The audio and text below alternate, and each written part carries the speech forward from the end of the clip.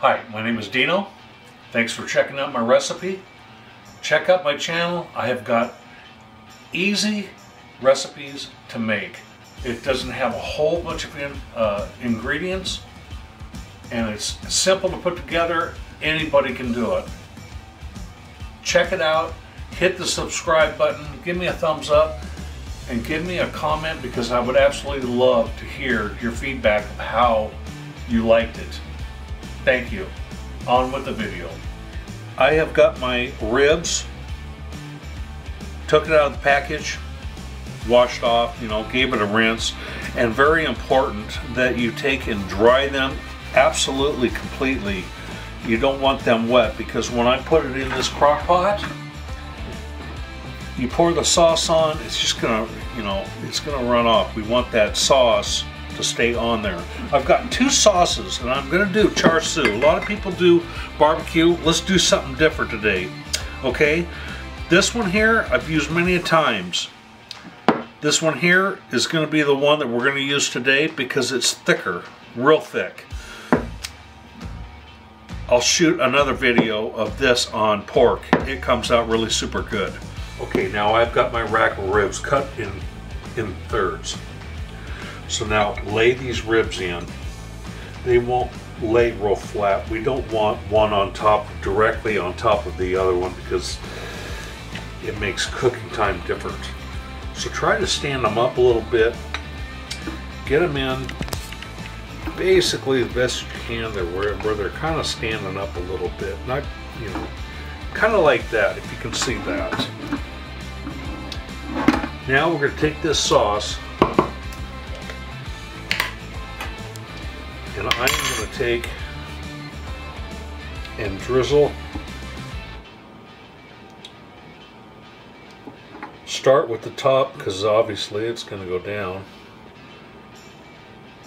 And see how it's going on a lot thicker. I want, as they're starting to cook inside this crock pot, I want that sauce to stay on that meat for a while. Okay, now that I've got them all in there, I got kind of lucky, and there's a pool of sauce right here.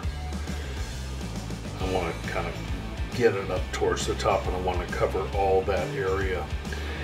This sauce is really super thick. Actually, a friend of mine gave me this sauce, so this is really the first time that I'm using it. I've used the thinner one several times, and it smells exactly the same. So we will take and turn this on, and you can turn the ribs on to 4 hours on high. If you've got a lot of time and you're going to work, hit it for low for 8 hours, but you want it on high for 4 hours, and it'll come out, as I'll show you in a bit, it'll come out really super good. Okay, ribs are done. Now the final touch. Now we're going to take them out, and you think, oh, these don't look that great. I'm telling you, we're not done yet. Okay, so I'm taking these out and I'm setting them down. They kind of bent in a different direction, but that's fine. You're going to have to sit, let them cool, because otherwise you can't cut them with an electric knife. They're just too hot to hang on to. But this is about the way that I want them.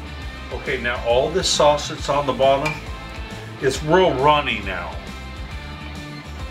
Don't want to, there's so much flavor sitting in the bottom of this pan. You can take another jar and brush it on the ribs and give it a broil, which is what we're going to do. But I want this sauce, and I'm going to take and put it in a frying pan, and I'm going to put a little cornstarch, and I'm going to get it really super thick while these are cooling down so I can work with them.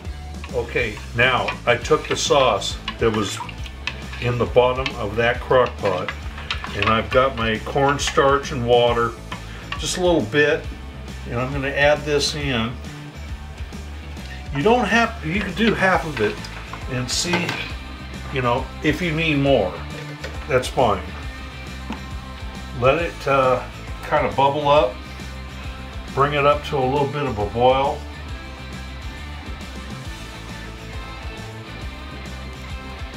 It takes a little bit before it gets going.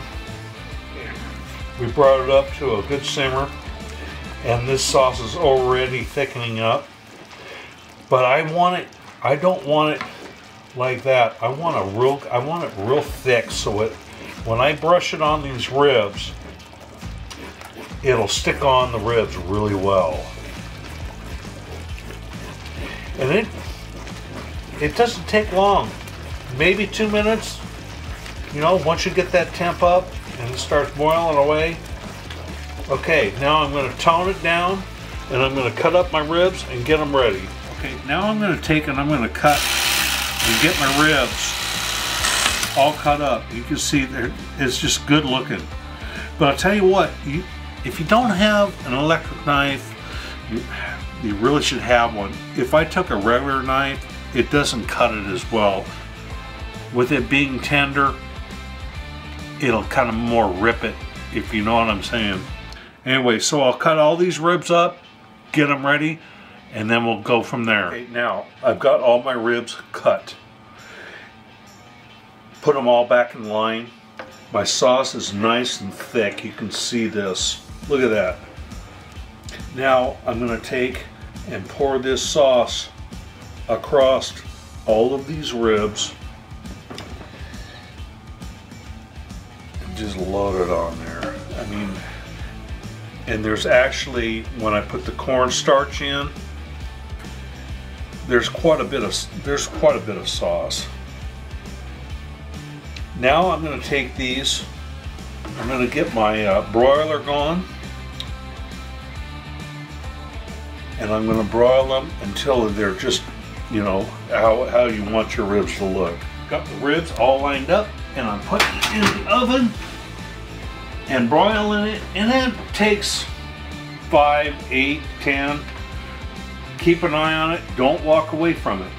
Keep an eye on it until it gets to that, all that sauce is tacky and sticking onto the ribs. Okay, I have watched them, and I think they are set and ready to go.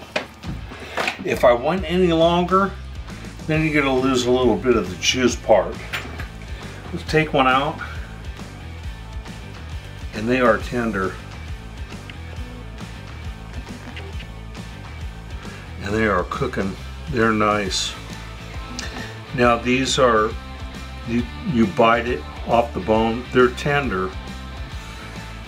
If you want to where you just pull the bone out, some people like it that way, and then you just cut them with a fork and eat them.